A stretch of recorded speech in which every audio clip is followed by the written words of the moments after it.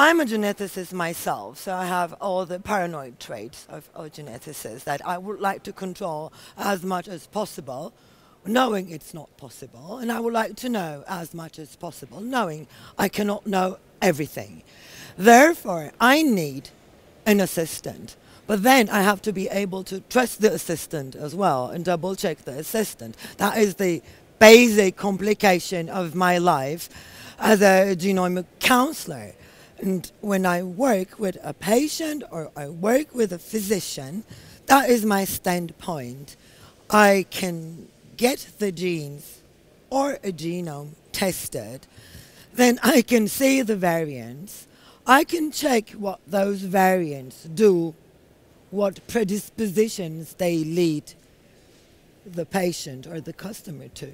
But upon conveying this information to the patient or the clinician, I cannot control anything anymore.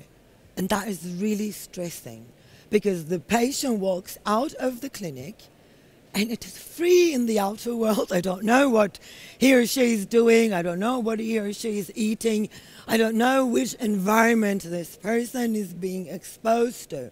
Then everything I tell about a gene variant in a certain way is static. I have to dynamize it. What if there was a possibility to join all this information in a way that makes sense, and then that becomes like a personal coach for me that advises me on my genetics as the foundation of this advice. So that depends on everything that I'm exposed to, every decision I make, everything I go through. And this brings a new term that is very much combined to the genome.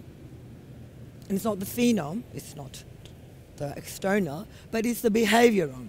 How do I behave? What choices do I take? And how this affects my personal way of managing my health and well-being. This tool that we're talking about here today is an interface for this. And we were discussing it a lot yesterday and today because we didn't know really the structure of the audience. So this tool is for whom? And we stratified it, say, into three major groups. A, this tool is for the end user. The other group is the enterprises, the genetic testing laboratories.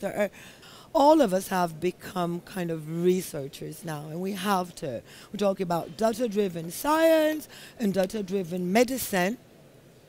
You have to.